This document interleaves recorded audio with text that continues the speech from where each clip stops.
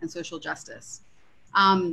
I thought we could kick off our conversation and hear from each of you about how this has impacted the climate movement and the youth climate movement specifically.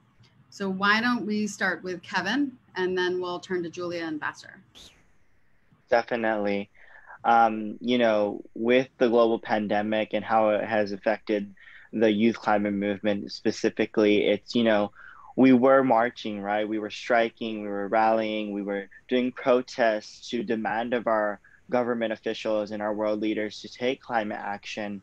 And now we are having to, you know, do all of that via online. And so it's definitely was a huge transition because, you know, every Friday, a lot of students around the world would, um, you know, protest every single Friday in person, and meet in person and get to hang out with fellow climate activists, but that's not the reality now. And so it's definitely been a huge transition in the sense of organizing. And you know, I think the youth climate movement has been able to adapt because a lot of our organizing was already online. You know, having calls, how to do this, how to do that.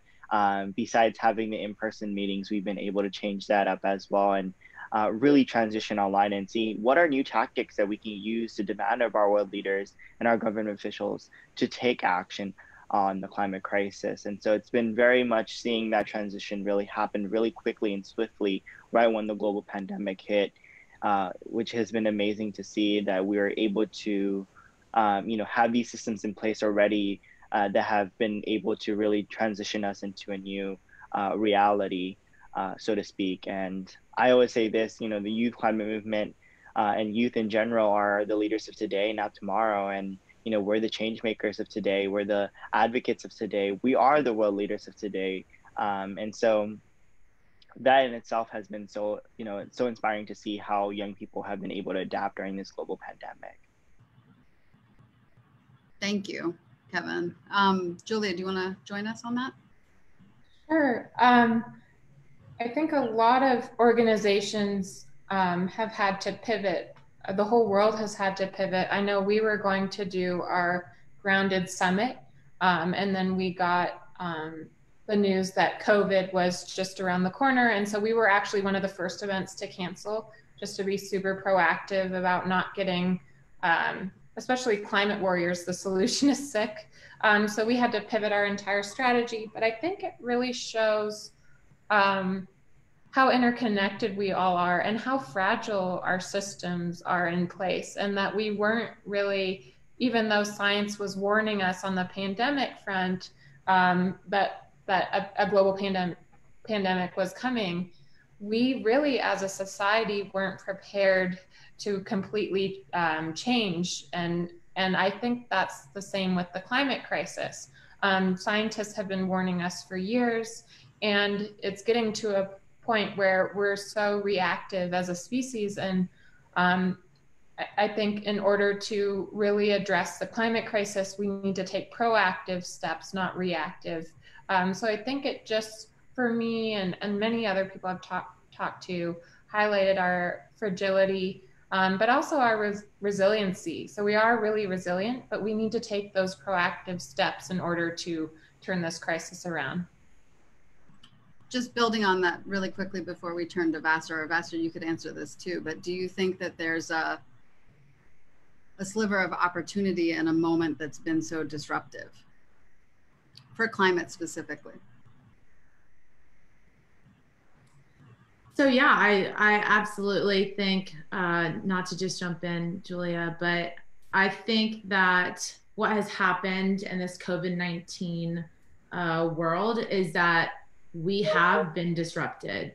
And COVID-19, to be honest, it's been something that's been super tragic, and it's been very hard, but it's also a sign of what's more to come if we don't seize this moment to build back better as a society, and a society that listens to science and prioritizes people and the planet. And that's what I think the climate movement, and especially the youth movement, has embraced in this time.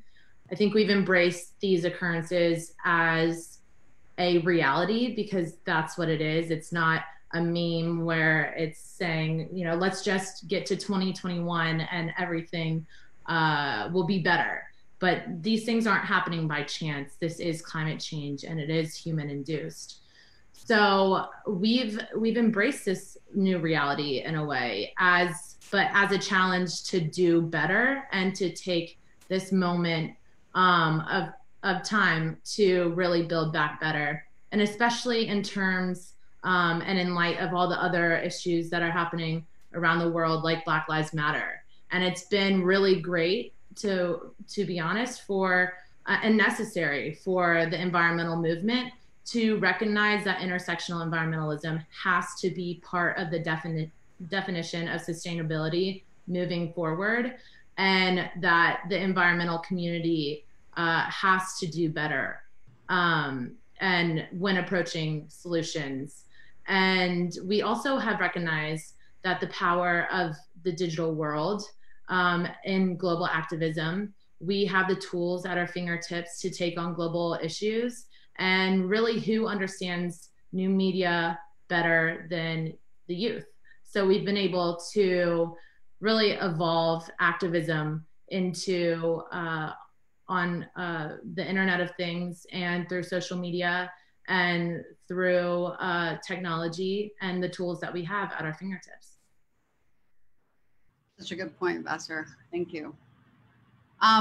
Moving to Kevin again, in your capacity as a climate activist, how can and how are today's youth driving true climate action? And how are you specifically in your organizations, in your efforts, driving change? Mm-hmm. Definitely. I guess in a broad sense, I think young people have, shown out. They literally are doing everything from systematic action, lobbying our politicians, lobbying world leaders, attending these huge conferences like the UN, and numerous summits and discussions about the solutions around climate. And so definitely young people are so involved in so many aspects of the climate crisis and how they've been fighting and advocating on behalf of the people on the planet, but also doing their individual steps. I think one of the things that I tend to focus on is both individual actions and systematic actions, because we need them both. They're so crucial to make sure that we're not only doing systematic action where we're demanding of our world leaders to take action, but we ourselves are taking the action so that we can bring that example to them, saying like, hey, we're walking the walk. Why aren't you talking?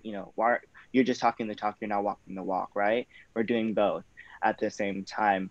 But as for my individual and organizational actions that we've been taking, we definitely, as you mentioned in my introduction, being someone who helped pass the Youth Climate Commission, actually being the first ever in the world and first ever in the nation, I really saw that young people around our nation and around the world don't really have a say in politics and don't have a seat at the table. And I really wanted to make sure that young people do have a seat at the table and that they have the power to really make a difference in their community. So the Youth Climate Commission gives that to them. And so, One Up Action, the organization that I founded and am the executive director of, is doing just that.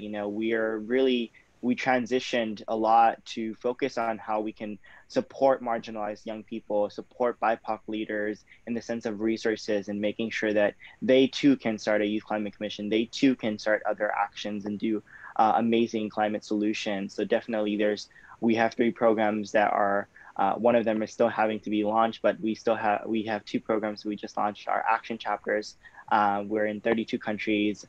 Within those 32 countries, we have over 65 chapters. And then we have our Youth Climate Commission program, which we're working with C40 to get Youth Climate Commissions up and running. And those are some of the actions that, One Up Action's taking and I'm taking to make sure that young people around the world have a say in government, but also can do what they need to do, right? In the sense of individual action and systematic action. And Kevin, you're doing all of that digitally now with that many different chapters of your organization around the world?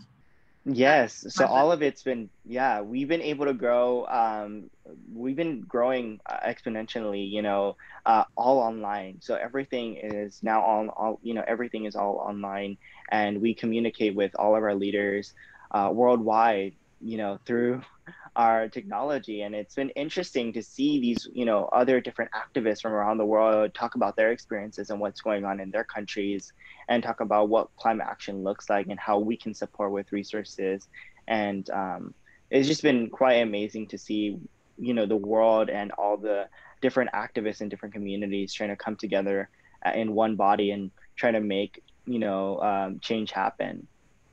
I wanted to ask this before in a prior question, but I'm curious, do you feel like the momentum around youth really committing to and being actively involved in driving climate action, is that continuing to grow despite everything that, all the change and disruption of 2020? Does the momentum around youth prioritizing climate and really rallying around it continue to grow? Definitely. I guess that question is, quite hard for me to answer because we don't know, right? I think young people are always, climate change is endowed within our, spirits and within our activism, right? And a lot of us really are fighting and advocating, for climate justice. And so it's definitely been interesting to see that more new leaders are emerging even during the global pandemic. So I don't think the momentum has stopped. I think it's just growing. And I think also, like, with the momentum growing, I think it's also interesting to see how, with everything that's happening with the social justice issues and Black Lives Matter and all of these other different issues that are emerging because of the COVID-19 pandemic, we notice our, much of our leaders and our activists are recognizing that we must include all these issues. And I think Vasser put it greatly, intersection environmentalism, which was, founded by multiple people, but Leah Thomas was the one that coined the term. Kimberly Crenshaw was the one that created the term intersectionality. But intersection environmentalism is the basic, need to fight for the people and the planet, and remembering that is so important. And so just seeing all of this happen during the global pandemic and seeing how much people can be mobilized through online is just so interesting to see. And it's also interesting to see how people post that they're, planting a tree or doing other types of actions where they're joining city council meetings and stuff like that. So it's definitely, I don't think the momentum is gone. It's just growing from here. Yeah, and as you mentioned, just the importance of all these issues coming together and people seeing how connected the health of the planet is to social justice and, actually building a vibrant future that works for all people, not just, a select few. Definitely. It's a powerful shift. Vasser, I wanted to direct this next question to you. One of the biggest hurdles to rallying around climate change is an overwhelming sense of fatigue and anxiety. Can you talk about how we can help build a positive groundswell of support that not only receives buy-in from today's youth, but also permeates older generations?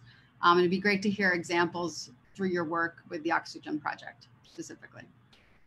Absolutely. So I love this question because it hits on so many different points. So I know I don't have a lot of time, but I'm going to try to get to them all and give you some great examples. But when we're talking about climate change, we are up against time and power. And so if we really want to solve for the climate crisis, we have to activate people across generations, but also across skill sets, professions, demographics, and borders globally. And this is a challenge that my team at the Oxygen Project and I have accepted. We really have embraced new media and its many tools and analytics as a mechanism for new age global activism. And with an issue like deep seabed mining, which is largely under the radar and has been, unfortunately, heavily greenwashed by pro-mining interests, my team and I at the Oxygen Project needed to communicate the complexity and urgency of this issue in a way that would resonate with and activate a diverse audience across generations. And how we did that successfully, we have reached millions of people all over the world, and our launch video has gone viral.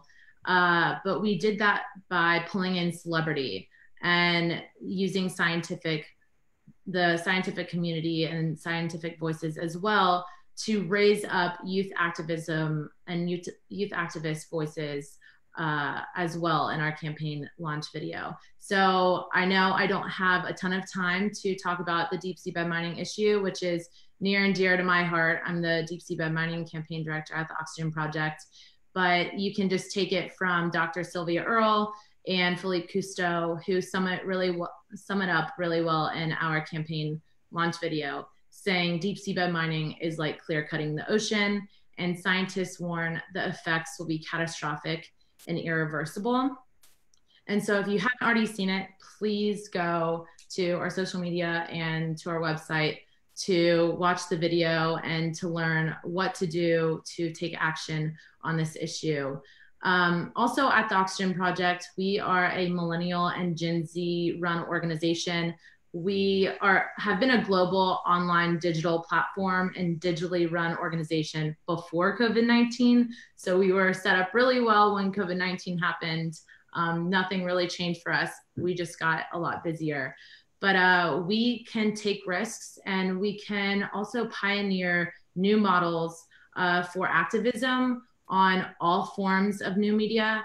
And that is something that we have really tried to stay true to, especially during the COVID-19 times, to get innovative and to not really have boundaries for the activism. So on October 1st, we'll be rolling out a new part of our deep sea bed mining campaign. We have collaborated with Effortless Audio to release an album. It's a lo-fi album, so all of the songs are created by artists to really evoke feelings of the ocean.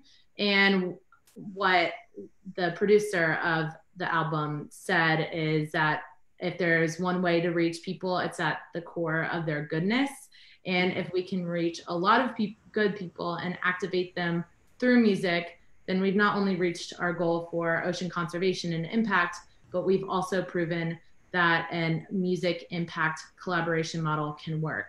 So we're really using all forms of new media to try and change the narrative and really drive global impact, and especially around deep sea bed mining, and just try to prove new models of ways to be able to raise awareness and to get the impact that we want to see. Also, one point that Justin, you made so eloquently with that question is about anxiety. And eco-anxiety is something that I think is definitely increasing, especially amongst the youth, but it's not exactly always a bad thing. It can actually be something, if turned into motivation, can be a superpower. And I think the reason why so many people are feeling eco-anxiety and climate anxiety is because your body really just wants to take action. So if you can harness your understanding for climate change and really your deep concern around the science and spark that into action, then that's not only a way to overcome your eco-anxiety, but it's also really the way that we're going to solve the climate crisis, because not one person can do it, but it's going to take a collective action, and it's going to take a cross-cutting collective action from all of us. So really, I guess I would just want to wrap up with saying that I know that our climate goals are lofty and it's an uphill battle, but they're achievable. And kind of paying ode to that first question that Justin asked us, COVID-19 in 2020 has definitely taught us that massive, rapid global response to climate change and these related issues are possible, but we really need political, private, and public will to help expedite some of these transformative policies investments and solutions. Thanks, Vasser. An important point, I think, too, about the work that you're doing, and I know we all care about, is also the deep understanding that we have the climate solutions at hand right now. And one of those central solutions is protecting and restoring our lands and our seas. And without those remaining intact, the remaining ones that are intact, we can't solve climate change. And we certainly wouldn't be able to have a vibrant, healthy planet to live on. So that's I'm just grateful that you're doing that work. I've got a question for Julia. I can't believe how quickly time is flying by. But for Julia, despite this endless barrage of evidence that the planet is in crisis, it's really tough to stay hopeful and even sometimes to know what to do. So I'd love for you to speak on, what are some of the actions that people can take right now, and what gives you hope that we can solve the climate crisis? Sure, I will be mindful of time. Well, I actually lost my home to the last Kincaid fire in October, and I have to be honest, sometimes I do have climate anxiety and despair, but the antidote to my, I guess you could say, climate anxiety back in 2017 was launching my own climate solutions organization with the aim to de-silo the environmental movement and be an amplification platform to getting all the most relevant solutionists out there, including all of you on the panel, to the world, so that the world has more hope that we can turn this around. So I'm optimistic that we can, because like I learned from you, Justin, less than 3% of all philanthropic dollars go to the environment. And I feel like we're not even trying. This is us not even trying to reverse the most existential crisis that we're facing in this moment and for many years to come. So immediate things people can do right now, I'm not going to go over like solar and recycling and the cliche solutions. I want to give people very action-oriented solutions that aren't really talked about. So I'll be brief with those. Number one, vote. We must vote for leaders that support the science and recognize what we're up against. And we'll do everything, not just to recognize that we're in a crisis, but actually implement solutions to turn this around, not just with a renewable green economy, which is what a lot of politicians talk about, but also drawing down atmospheric carbon and preserving and protecting biodiversity. So number one, vote for the people that care about science. Number two, what you wear. A lot of people don't realize that the fashion industry contributes to 10% of global greenhouse gas emissions. So just be mindful. Do you need to buy more clothes? Probably not. But if you want to purchase clothing, make sure that it's conscious and that they're good for the environment, or they have that ethos in mind. I'd also say another solution that people probably aren't aware of is who you bank with. There are a few banks that have divested or Amalgamated Bank actually is the only bank that's fully divested, but Bank of the West has a very strong divestment plan. All the other banks are really slacking off. They are extracting in the Arctic and the Amazon. And so when you bank with one of those banks, you're actually contributing to the climate crisis, because those dollars go towards deforestation and mining and all the bad things. So make sure who you bank with is more conscious about the climate crisis. So thank you to Amalgamated Bank and Bank of the West for really leading the way on banking the right way.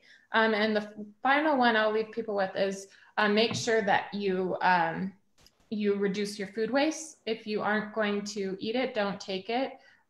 Food waste, if it were its own country, would be the third largest contributor of global greenhouse gas emissions. If it were the country of food waste, it would be massive. So we all collectively today can stop wasting morsels of food on our plate. So those are individual actions. And then of what gives me hope, I'd say everyone on this panel, and then all the solutionists out there. There's so many boots on the ground organizations. I know Namonte Nimkimo with Amazon Frontlines, who you introduced me to, Justin, who's preserving the Amazon. And then there's a bunch of amazing individuals as well. And I'm mindful of time, and I want to list them off. I was going to, but I wanted to just say that we're launching the Climate Academy with BBC next week. So for the first time ever, we will show you a teaser, a 30-second teaser to finish off. And this teaser's featuring two of my favorite ocean warriors, other than Vasser, Christina Mittermeier with Sea Legacy and Only One, and then Lehua Kamalu, she's with the Polynesian Voyaging Society, and she really represents Indigenous wisdom. And I think Indigenous communities give me a lot of hope, because if we really operate with reciprocity and love of the world, like a lot of Indigenous communities do, and preserve these vital carbon sinks and empower these Indigenous communities to do just that, I think we'll be in a way better position to reverse this crisis. So with that, I'll show a little 30-second teaser. Okay. My first voyage was really inspired by understanding this earth around us. What we say is malama honua, to care for the earth. Indigenous people are the last people on this planet that are still connected to the operating system of planet Earth, and that knowledge is being lost. What a mistake we make if we don't learn from what they know to save ourselves and save the planet.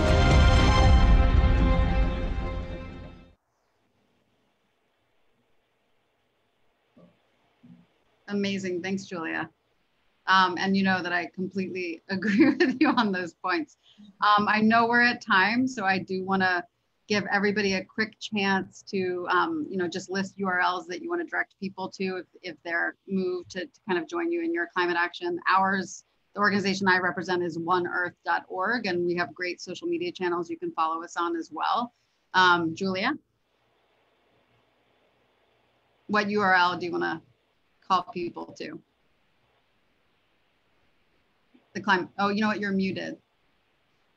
I'm so sorry. That's okay. Of course, grounded.org for the Climate Academy, but I do want to say ecocide law is a great one for making sure that the earth has a lawyer and mandating that ecocide become the 5th crime against humanity. Great. Vasser? I'm muted as well. I just put it in the Zoom chat, but visit us at theoxygenproject.com. We have the most updated information on deep seabed mining. We have manga bay writers writing about it all the time, so you can find everything there. You can also find us on socials. Please follow us on Instagram. You'll see our release of our effortless audio project for Deep Blue, and all updated information across there and other social media platforms as well. Wonderful. Thanks, Vasser. Kevin? Definitely. You can follow me at I'm Kevin J. Patel, so you can follow my story of what I'm doing with activism and all the different climate actions that I'm taking with my group. But you can also follow One Up Action, and you can find us at oneupaction.org. Great. I know we are over time, so I want to thank everybody for staying with us, hopefully. And just a quick shout out that, we know we have the climate solutions right now. We know what to do. They're essentially, shifting to 100% renewable energy, protecting and restoring our lands and our oceans. We need 50% intact. And then the last piece is really shifting our agriculture systems to regenerative carbon negative agriculture. And what that means in practice is that we need to support the millions of people around the world that are leading the way on the ground to make that transformation happen, to achieve a vibrant, healthy planet where we solve climate change and actually build a vibrant future for all people. So join us, don't give up. Thanks everybody. Have a great climate week. Bye. Thank you so much for having me. Thank you. Thank you. Thank you, Justin. Thank you, guys. Thank you. Bye. Bye.